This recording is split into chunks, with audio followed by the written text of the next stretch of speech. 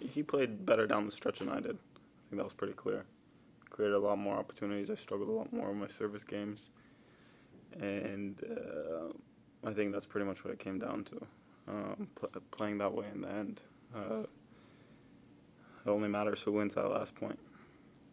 Is it just sort of because he was getting a lot of looks in your service games, and does it just matter of your, serve tiring out a little bit as you got into closer to final Well, games? I had my look there at I think at 3-4.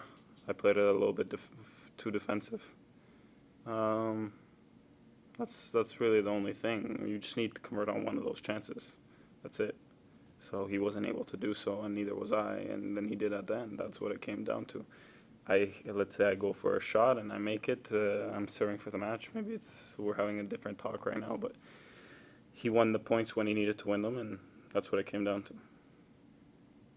You seem to play awfully well in fending off all those break points. Is there any consolation in that? That you basically on most of the break points you went for it, and Yeah, no, I'm doing a lot of things well. Unfortunately, just didn't hold it up long enough today. And then also, I think that in that sort of fourth set, he played an unbelievable game to sort of break me back, and I think he's playing really well as well. So I'm doing a lot of things well. So there's a lot of good things coming out of it all, out of the work.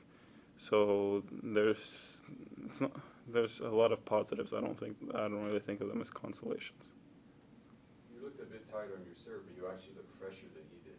Physically, you look like you're in good shape. And you Uh, look a bit more tired. I just felt a little bit. I felt heavy from early on in the match, and just sort of was trying to sort of battle my way through that, and um, just I didn't do my best to recover. Why did you feel heavy? Just been sort of a little bit under the weather, but that's about it. Milos coming up Davis Cup, obviously. How are you seeing that? I mean, I'm sure you've answered this before, but just in terms of how your prospects are looking brighter, both you and Vasek after Montreal, and with what you two have put together there, and matching up against Djokovic and Tipsarevic, who's looking like your opponents probably. Yeah, I think we're definitely good enough to create the opportunities for ourselves, but the question of the fact is that we're going to be able to convert in those when we do create those opportunities. Um, I feel like I'm playing well. Obviously, I'm going to have to put in work for the change on clay. I feel like Vashik's playing well, and I feel like him and Daniel are playing very well together. And that was a very match that I watched a little bit of yesterday that gives you a lot of confidence for that, which is a critical point, that doubles point. So it's things are going very well for myself and for the rest of the team. How soon do you get on clay? I don't know. I have to see how I feel and how my body reacts after today. Losing after you have a match point, obviously, how much tougher is that? It's the same. I felt like I did an okay thing on that match point. I didn't really do too much wrong. I went for that return down line. I think he played a great defensive shot deep, and then I got a little bit hesitant on that next shot and sort of popped it up short. But I don't think I think the first initial shot I went for it and I did it the right way, and I think in general I returned well and I did a lot of things well. So um, I think it's unfortunate the result, but I don't think I did too. I don't think I would change the way I approached too many of the big points in the match. So if we talk to the coach after the match, and No, we have not talked. what do you expect will be the basic stuff about the chat? Um, I think I didn't do a lot of good things with my serve. I felt I got pretty predictable. I was serving mostly T on the deuce, wide on the ad, and probably this is going to be one thing up for discussion.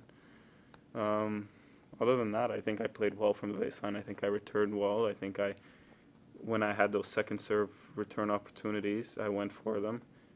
Maybe the only other thing that's really up for discussion is when he was doing that chip and charge. So many times I was trying to go around him when I could have just gone hard at him and then waited for another opportunity. But I don't think that's really a big thing that's going to be discussed too much. It's just quick.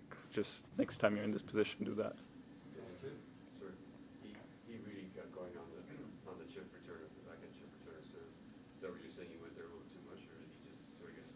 something No, else? he got his timing.